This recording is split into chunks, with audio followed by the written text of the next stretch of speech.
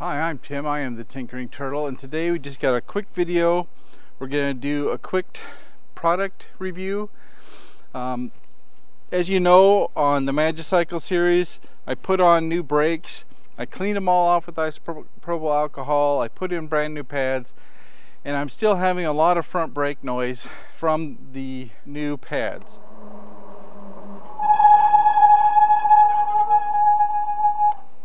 So since I've done everything that I did in the previous video, and if you want to see the previous video, it's a video I did on the Himiway Escape where those brakes were squeaking. I took off the brake caliper, cleaned off the pads, I cleaned off the rotor with isopropyl alcohol, I sanded it, I made everything clean, and it took away the squeak. Well, on this bike that didn't work. So what's the next step? Today I'm going to try a product called Squeal Out. And it's a product that is for bicycles. It's an anti-squeak treatment for disc brakes, and we're going to try that today on the front rotor and see if it solves the problem. Let's get to it.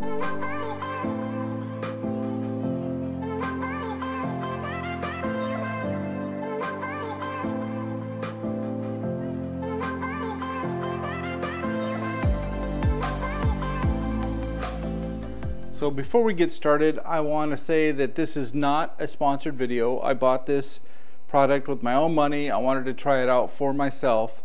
What it appears to be is a paste that has a mild abrasive in it.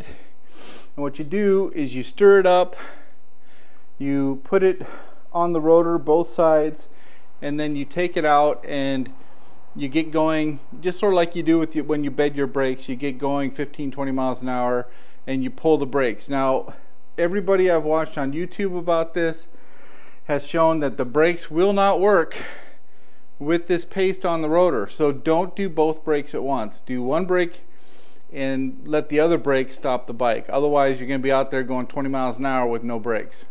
So one wheel at a time with this. So what we're going to do, like I said before, I've got a popsicle stick. I'm going to stir it up really good.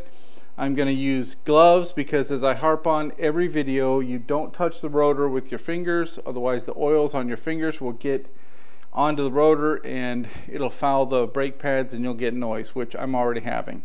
So I've got the squeak out gloves and a popsicle stick. What we're going to do is we're going to apply the paste on both sides of the rotor. We're going to take it out, ride it and we're going to keep squeezing the brake until we start getting some bite.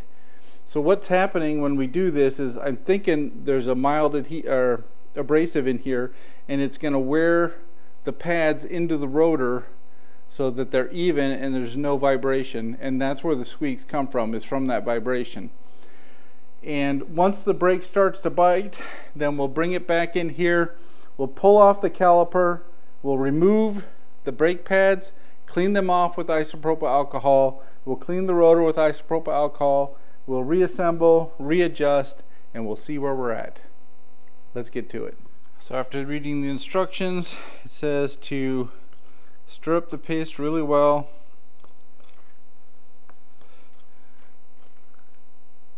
which is a little messy. I don't want to get anything that's separated from sitting on the shelf reintegrated. I can feel that it's a little gritty.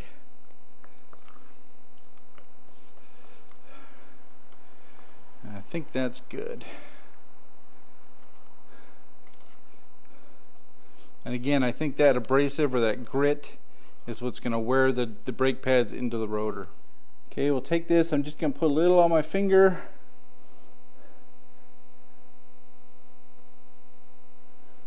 Put it all the way around.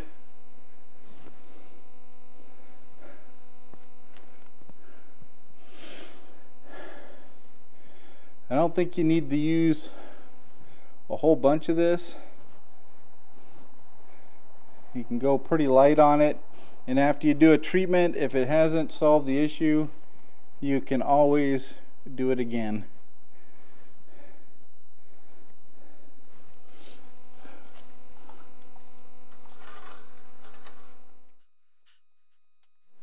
Now it looks like I've got the back side done, just to get a little bit more on the front side. Now, I will say this product cost me, I think, just under $20, but as you can see, we're not using a whole bunch, so this should last a really long time. Okay, let's go take it for a ride. Okay, as I said before, we're going to take it for a ride, get it up to speed. I'm going to squeeze that brake and see if it'll start wearing in.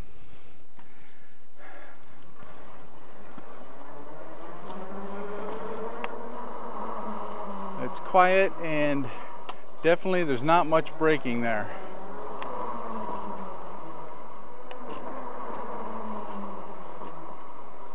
Yeah, there's not a lot of brake there at all.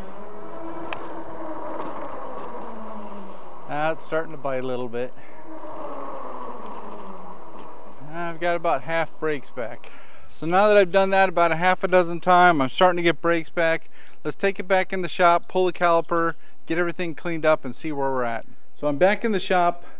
I've got my bottle of isopropyl alcohol, 70%. I've got a clean rag. I've got my glove so I can take this off. In addition to that, I have a 5mm Allen wrench and a pliers to get the cotter key out so I can remove the pads and clean them as well. So I'm going to start by removing the caliper. I've shown how to do this on the Magicycle Tektro Aries brake adjustment. I've also shown it on the Himiway brake video, so I'm not going to go into great detail on it. I'm just going to remove the caliper.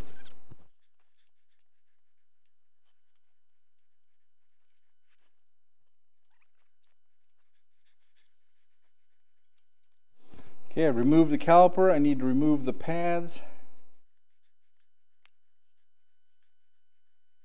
Taking the cotter key out.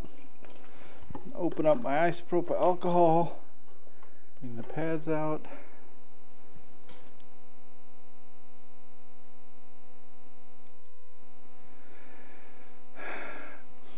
Now, since the pads have a lot of gunk from the Squeak Out, I'm going to start with just a shop rag, which is basically a heavy-duty paper towel. I can get as much of that off as I can. That way I don't mess up my clean rag so bad. And just give it a good, get as much of the black as you can off, all the extra creaminess. Now if this works, my wife's been complaining because she's got just a very slight squeak on her bike, so I'll probably go ahead and do her bike too. Okay, now that I've got the bulk of the stuff off, get a good helping of isopropyl alcohol on the rag and give the pads a good cleaning. Again, don't touch the surface of the pad with your fingers. You don't want any oils on. And you see I'm still getting lots of black off. You want this as clean as possible. Okay, I'm not getting any more black off, so I'm going to call that one clean. Give it a little bit more isopropyl alcohol.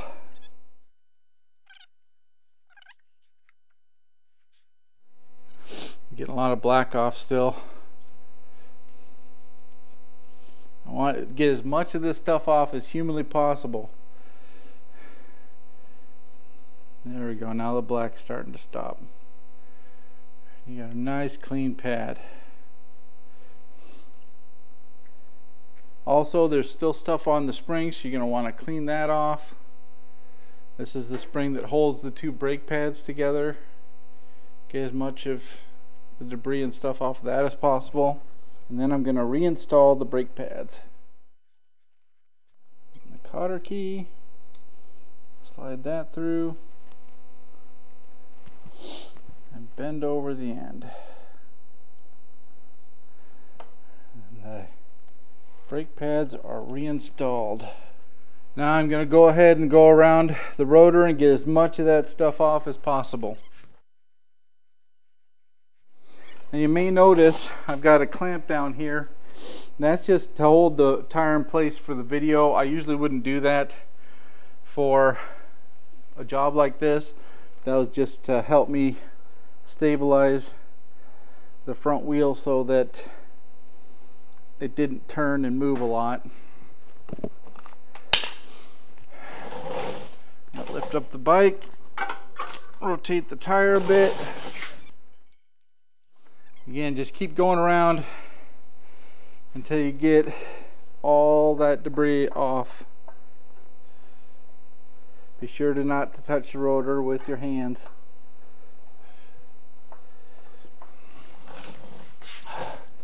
Put the glove on the wrong side. Okay, I think that's pretty good. Now I'm going to reinstall the caliper and readjust, and we'll go see where we're at.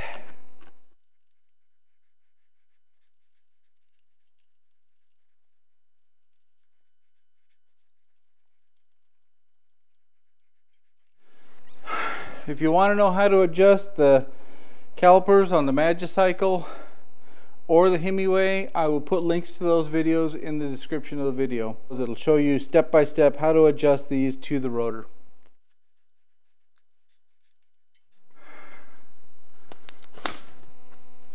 Okay, let's take it for a ride. Okay, now that I've put the squeak out on the rotor, wore it in, cleaned everything off, readjusted the brakes, I'm going to take it for another ride and see where we're at.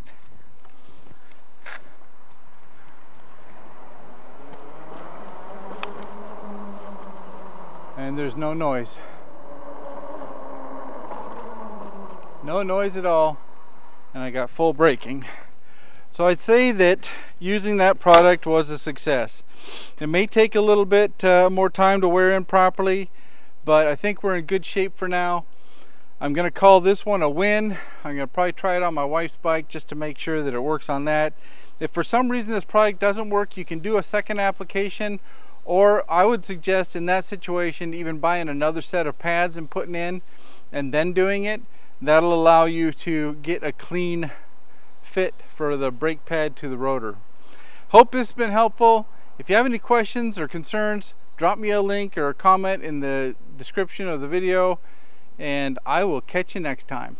I forgot to add, I'll put a link to the Squeal Out product in the description of the video as well. It does help me because I do have an affiliate link, so I do get a few % off of each sale from Amazon. It helps the channel.